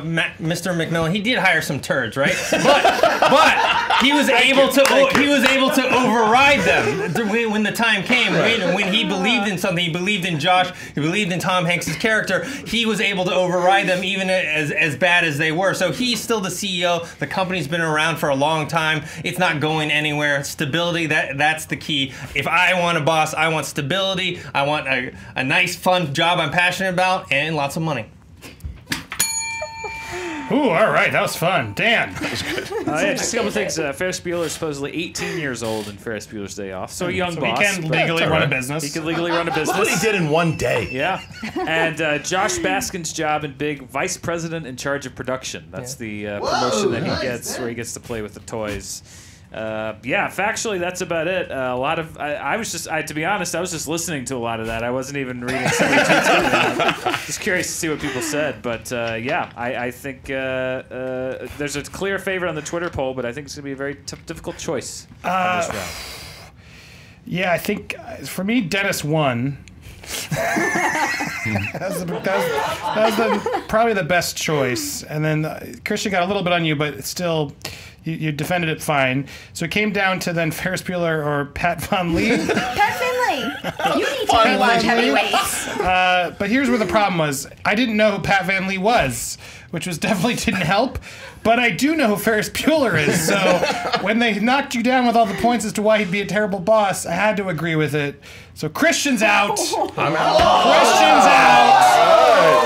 Perry's in. He'd be a terrible boss. He'd run that company in the ground just like they said. Man. Shocker, but I'm going there. Christian, though, fantastic job. 54% of the Twitter audience would vote for Ferris Bueller. 30% for Mr. McMillan. 16% Pat Finley. Finley. Van Lee, not Finley. Okay, sorry. Pat Finley. Hey, he sounds like a nice guy who at least ran the camp nicely. Ferris Bueller's just going to break your car. Here we go. I only have one name left. Mr. Ken Knapsack, come on up here. Let's do it, Ken! Ken Knapsack! This ain't whiskey. It's rum. If you had brought your own booze, I would have been impressed. I gotta prove I can do this sober sometimes, Andy. It's good to be back here at the 5. My favorite thing is the bathroom stalls with 2 inches between the doors, so you can talk to the person waiting for you. It's also like a nice line so that people can see you, Put down the only belt Dan Merle doesn't own here. Ooh. Wow. All right, well, here we go. The last question is a blind fight, so it doesn't really matter what you pick. Do I have it written down? There it is. We wrote it down in here. Blind fight. Here we go.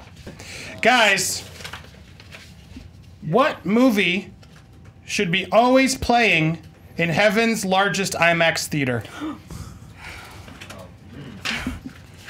What movie should be playing in heaven's largest IMAX theater? Always. Dennis. All right. I say It's a Wonderful Life. It's a classic Christmas movie that shows a character who faces, doubt. He faces guilt. He faces the pressures of supporting his family, his community, and everyone else. And through the eyes, seeing how his life would be, or others' lives would be without him, he learns the value of his own life. And there's also, a religious aspect in there with Clarence the Angel. And I think that's the movie that they should be playing. Perry, you're next. This is so easy for me. If I go to heaven and I gotta watch a movie in IMAX format, over and over and over for the rest It's of the my only one you can existence. see for IMAX. Yeah. Jurassic Park. I feel like anybody could have guessed that I was going to say that.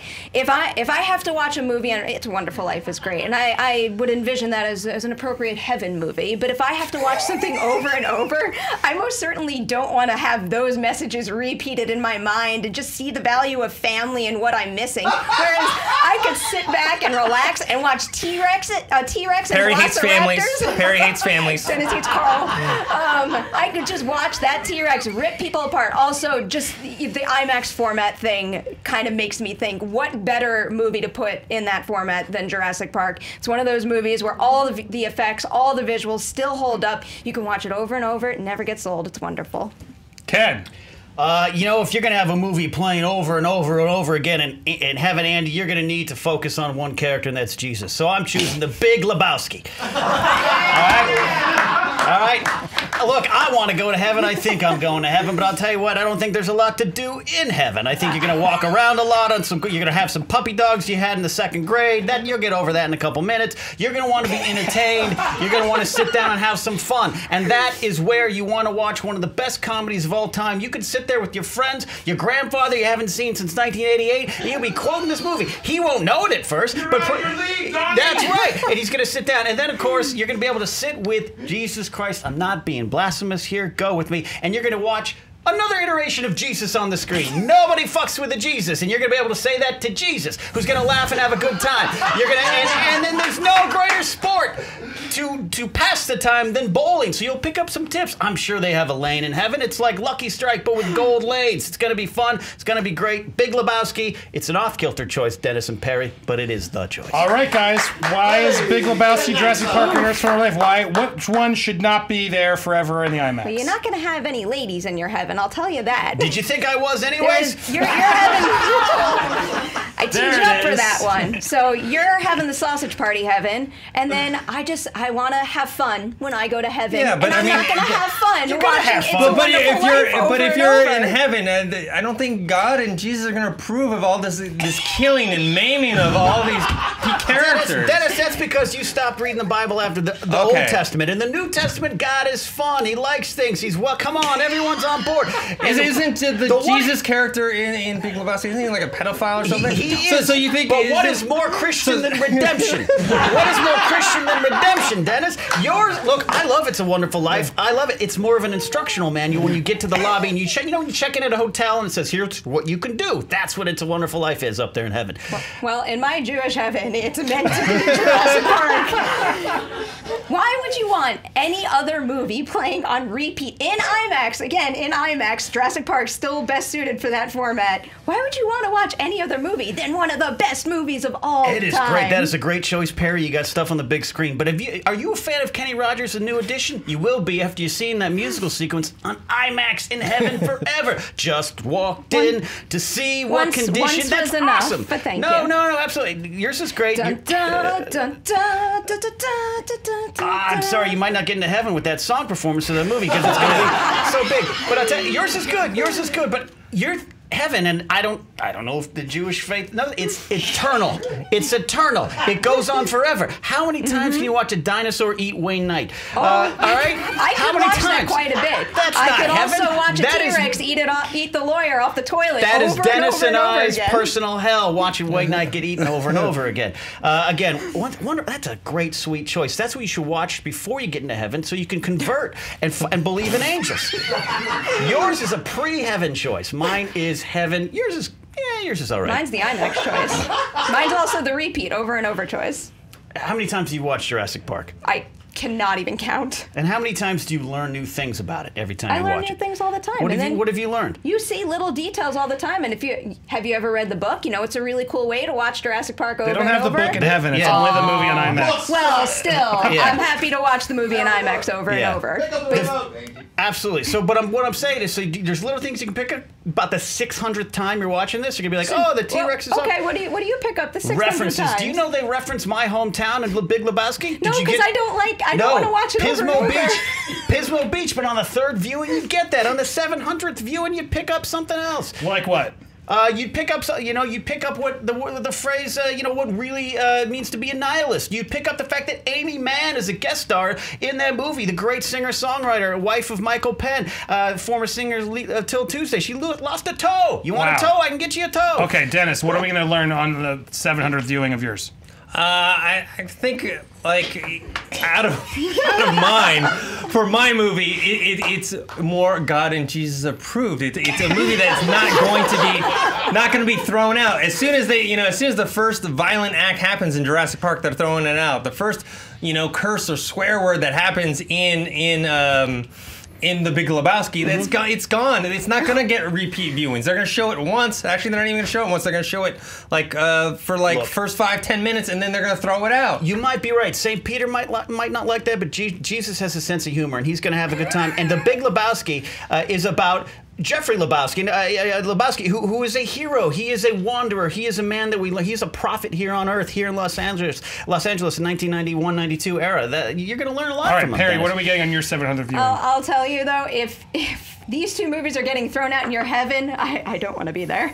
I didn't want to say the blasphemy stuff here, but the thing you're getting on the 700th viewing of Jurassic Park is the same amount of fun and excitement and attention you got on the first viewing. If you're going to watch something over and over, you need it to be rewatchable and to be exciting every single time over. And even though you might get that from The Big Lebowski, you're not having very many other people, as much as Jurassic Park at least, joining you in your heaven. Then also I'll come back to the IMAX thing. One final point. Not a lot of people in heaven are going to enjoy Jurassic Park because not a lot of them believe in dinosaurs.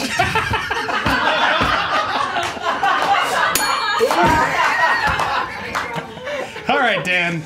Yeah. Ken had one small misstep. It's Kenny Rogers factual misstep. Kenny Rogers in the first edition, not new edition. Thank you, Dan. Twitter had a lot of things to say, but it really is summed up by Dan Brown at Dan Brown VT. He said, Ken's answer was too good. I need him to be breathalyzed. Many the variations thereof, people speculating on Ken's sobriety given the quality and what's in the mug, the timbre of his answer. We do have the Twitter poll, which is we have a clear leader in the Twitter poll. We'll see what they say, but. Not much facts that I can bring to this with my earthly judgment. Well, so I think, I'll leave it to yours, Andy. I gotta give Ken the win on that. I think Ken really just had some mic drops in that. So Ken, you're safe. It came down between Perry and Dennis, and Perry got the other mic drop for me, which was I don't want to see my family and what I'm missing. Don't forget in heaven.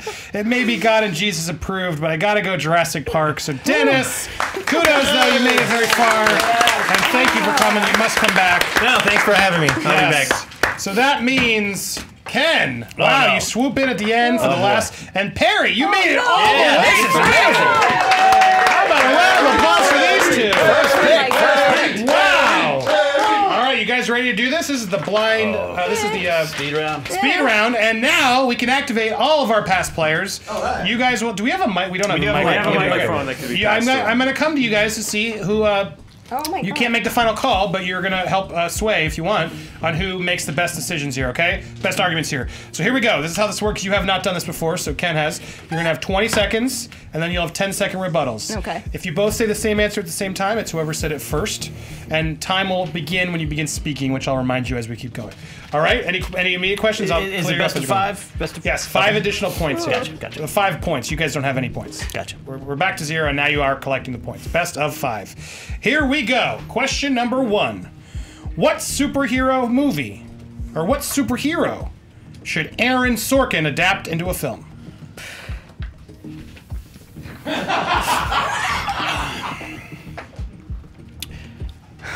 Man. It may be an existing one. All right, I'll say Batman. I will say classics. Superman. Batman versus Superman again. Yep. But now it's Aaron Sorkin writing it. Perry, your first time begins when you speaking. You'll have 20 seconds, and you'll hear the ding over there when the time's up. Well, after BVS, which I didn't hate, but I didn't love, all I really want is a Batman movie that's about a character, and I can see him talking and emoting and understand who he is. And who better to write a dialogue-driven Batman movie, which would be super different than any other superhero movie out there, but Aaron Sorkin. He would do an incredible job with it, and I just want to see that version because it's refreshing. That's great. You're absolutely right. Aaron Sorkin would take a new level to Batman, and that's what I'm looking for, new levels. What does Aaron Sorkin do? He pulls back the curtain on the White House. He pulls back the curtain on SportsCenter. He pulls back the curtain on Facebook. He takes something that we look up and go, wow, that's great, that's perfect. Superman. And he's going to pull back the curtain and show you the inner workings. You don't need a walk and talk, you need a fly and chat. And that's what Aaron Sorkin's going to give you in my Superman movie. I don't think Aaron Sorkin would ever be able to do a fly and chat. He'll have Superman walking down a hall, and that's going to be the worst version of Superman, whereas Batman can scheme, and he goes down into the Batcave, and you want to see him think and... you know, Batman's going to be walking and chatting with himself. Superman's going to have Lois Lane around. He's going to have people at Daily Planet. You want to see a Clark Kent walk and talk? That's going to be great. All right, that's it. Time's up. Good fight. These are the worst ideas ever. All right, let's hear. Anybody over there want to chime in? Thoughts on what you heard there? Yeah, I wouldn't see either of these movies. I mean, as far as opinion on who won, or just in Based on the arguments, yes. What did you guys think? I got to tell you, between the two of those, I'd like to counteract with Perry at the end there, because I think that the fact of being in the cave, I think, yeah, you would see a more cerebral Batman. Yeah, I'd go with Perry. I think when she mentioned the scheming part, I think Aaron Sorkin easily can do that. Yeah, I gotta go with Perry here. She won me over with her Batman analogy, her Batcave analogy. All right, I heard enough. John and Mark, you'll start the next one. All right, I agree. That's where my head was at too. The worst version is Superman walking through a hallway. That did stay with me, and you queued her up there with the flying chat because that would be very strange. So, Perry, you get the first points. Oh, Good job, Perry. Good job, Perry. Never on. All right, number 2. What is the best movie featuring Russell Crowe? Gladiator.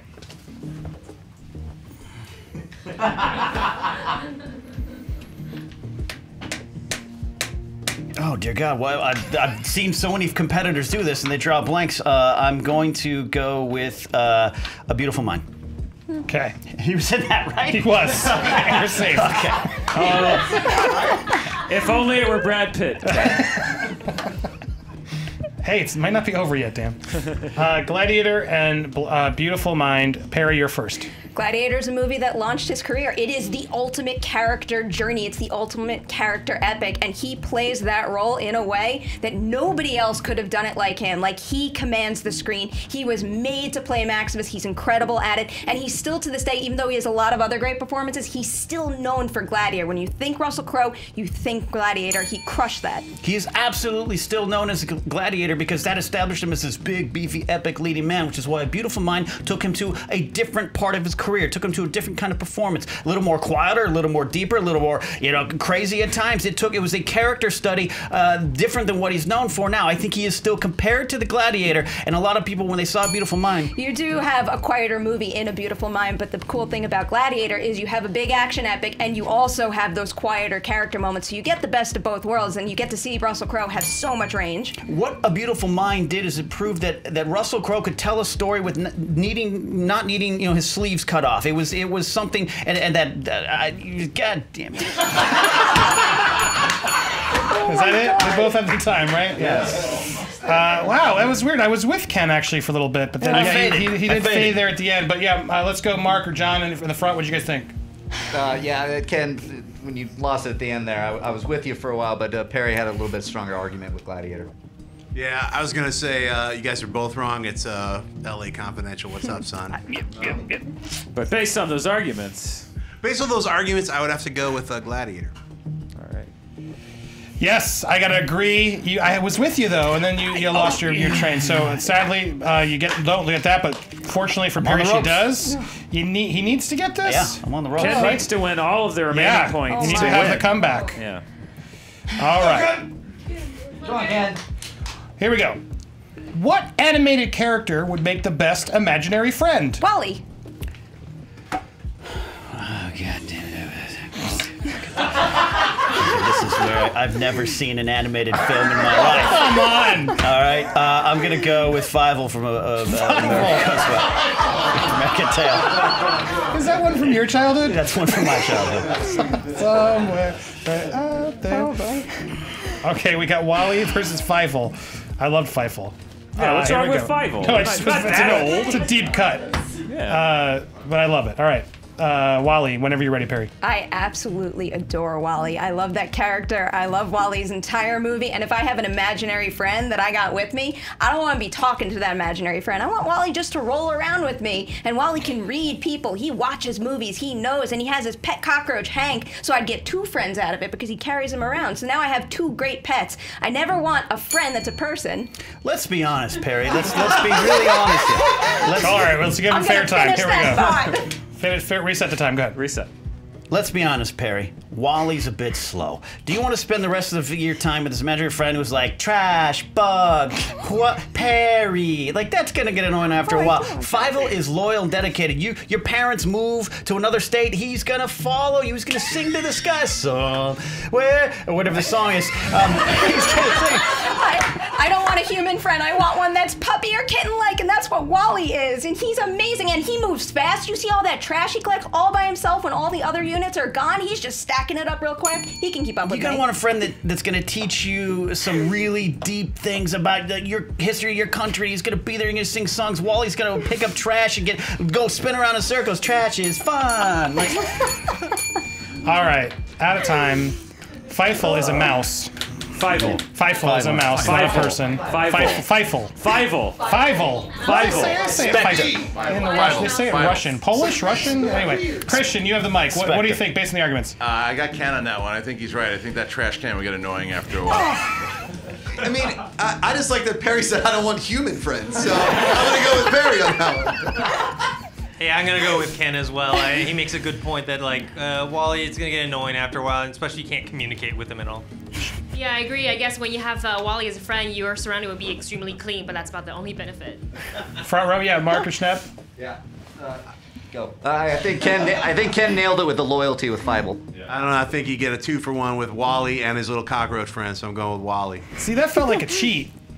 It was 1, and so yeah. He carries him in his belly. Yeah, though. he does. He carries around. Yeah, it is a slight edge, and also just because you didn't know it was a mouse, I gave a slight edge to Ken. So you're still in this, Ken. Yeah. Saw that movie. 2-1. Saw the movie in the theater. Me too. I remember. What is the song? Somewhere out there. Somewhere out there. That's right. Out there. No, that's Home Alone. Home Alone, right? What is the song? Somewhere out there where love will be the truth. There you go. Now we're going to have to pay the rights. We're going to pay for the rights. Oh, such a sad song. Okay. Here we go. Best Star Wars character who doesn't appear in the original trilogy of films. Mace Windu. Do I get a minute to think? No. You have like 10 seconds. Damn it, I'm screwed. BB-8. That right. technically counts, yeah. Yeah, That's BB-8 true, yeah. versus Mace Windu. Ken, you're up first this time because you spoke first. I have no idea why I didn't pick Rey, but here we go. Mace Windu was the best Jedi of all time, and he brought something different. Sam Jackson begged to be in the movie, and they rewarded him. He chose a purple lightsaber that established an entire new canon. But here's what's the best about Mace Windu. He saw everything coming. He predicted it. Go back to The Phantom Menace. I've seen that movie many times. He predicted everything that would happen. He was right. It cost him his life. He's an intriguing, deep character. He is not the best Jedi, first of all, but I have to go with BB-8 because one of the biggest accomplishments of The Force Awakens is that they introduced a new droid that lives up to C-3PO and R2-D2 standards. He's incredible. He's pertinent to the story. He's not just a cute addition, even though he's super cute too. And I'm gonna love seeing him in future movies to come. He has the ability to go the length and turn. I love BB-8. I loved him the first time around when he was called R2-D2, and I loved in the better version it was called K2S. So droids are always going to be there. Mace Windu, I'm talking about in canon, is one of the most important figures. But not as presented in the movie. BB-8 is pivotal to Force Awakens. Nothing in Force Awakens could happen similar to R2 and C-3PO unless BB-8 was there. Woo! That's how you do it. Based on those arguments, panel, what do you guys think? Oh, that's tight. That's much tighter. I'm giving a very slight edge to Ken because I think Mace Windu did bring a lot to the prequels and knowing what to expect with the prophecy. I'm not going to go on my personal opinion on this one because I'm going to go for what I heard right now. I thought Ken was going to have it right off the bat, but Perry made some great arguments on BB-8. I happen to think Mace Windu is the better, but I think Perry's arguments were much better. I think for me it was very close, but because I actually was more on Perry's side beforehand, but Ken made a stronger argument, I go with Ken. Cool. I thought it was a really close argument as well, but I gotta give the edge to Perry here. I think she made a really good point about BB-8's a pivotal. I don't know what I'm trying to say, but he was important for The Force Awakens. I gotta go because BB-8 didn't go out like a bitch. So. Nice. Josh, did you chime in, Josh? Yeah, real quick. I'm going with BB-8. He's adorable. Mace Windu's a douche. Dan, did you want to say anything? I actually would have. I'll double. You don't need it. I actually would have gone. I think with Ken, I agree. It was a great back and forth, but I think Ken hit her back a little bit more on the drawbacks of BB-8 than she hit him back necessarily on the drawbacks of Mace Windu. So I would go with Ken actually.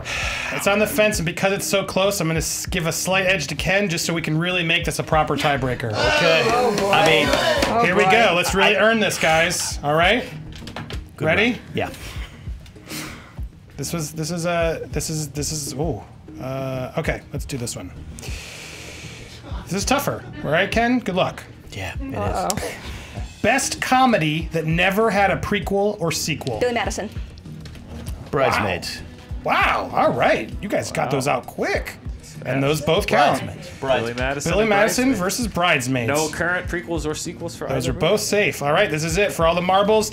Billy Madison was first. 20 seconds. Go ahead when you're ready. The greatest thing about Billy Madison is that there was nothing like it at the time. It completely coined a new style of comedy, and it launched Adam Sandler's career, for better or worse. But Billy Madison is absolutely hilarious. There's very little like it beyond Adam Sandler's follow-up movies, and it's heartfelt. It's got actual meanings and messages, and it's a really great movie. That's another one I could watch over and over. For better or worse?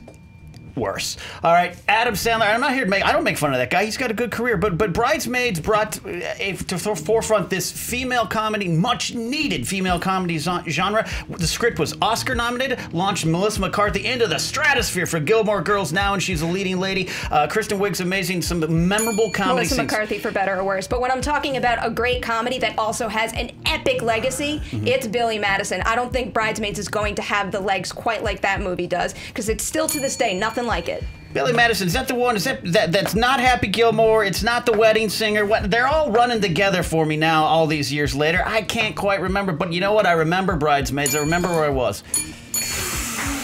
Good. How about a round of applause to both fighters? That's how you do it. Woo! All right. Let's go around the horn real quick. Thoughts based on the arguments. I mean, I argued Happy Gilmore up top, and based on the arguments, Perry knocking it out of the park. Perry number up.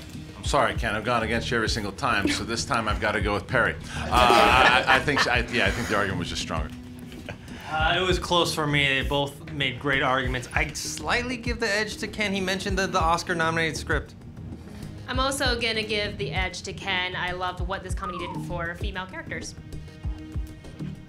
Yeah, I'm not going to watch any of these bastard Netflix shows that Adam Sandler's doing, so. So Bridesmaids? So that's no on Billy Madison. Okay. I think Perry's arguments were a little bit stronger. I think what stuck with me was it defined a new style of comedy, which I take is also launching Adam Sandler as we know it. So you all tied. Dan. Yeah, I think that Perry had it until Ken in his waning seconds said, which one is it? Happy Gilmore? What? They all run together, and I think that was a really good point, because even me going back, I'm like, I do have to sometimes stop and think too.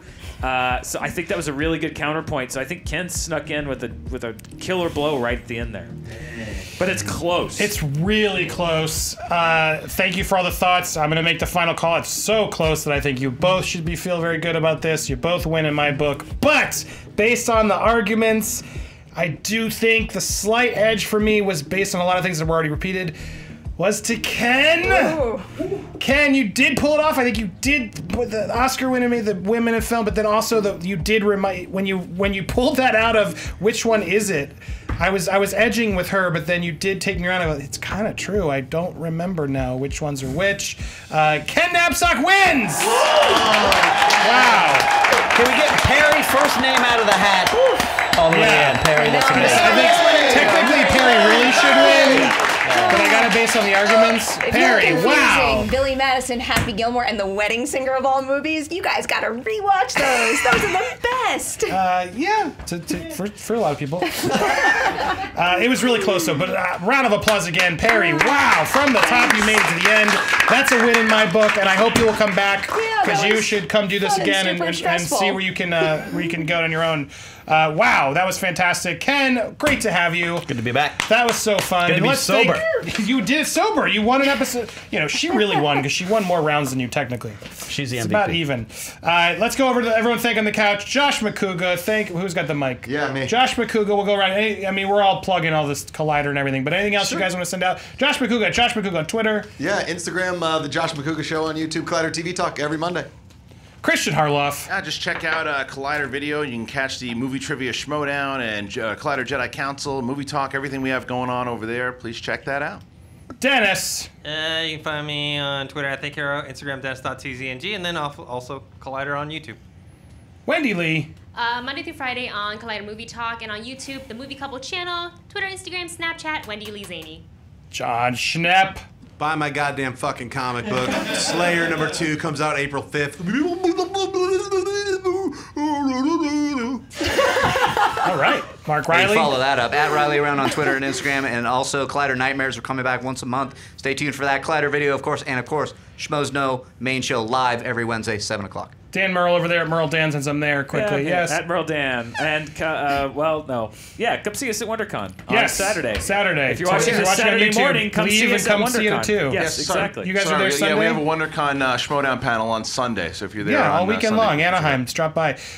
Perry Nemiroff. Your Twitter is... My Twitter is... Perry. At P. Nemiroff. At P. Nemiroff, yep, Twitter and Instagram. Congratulations, really. Thank I was you. rooting. I almost just gave it to you just to give it to you, but I can't do it that way. You really blew me away. That was very impressive. Ken Knapsack. Yeah, absolutely. And yeah, not only that's we currently sober is true. We are at the WonderCon panel. We're gonna be also at the Star Wars Celebration. We got a big trivia battle with Sam Witwer, John Campy, and me. So if you're in Orlando for that, check it out. Oh, that's gonna be good. We're gonna be down there too. Let's all party. Let's do it. Celebration. Screen Junkies Collider. We're all there. I love it.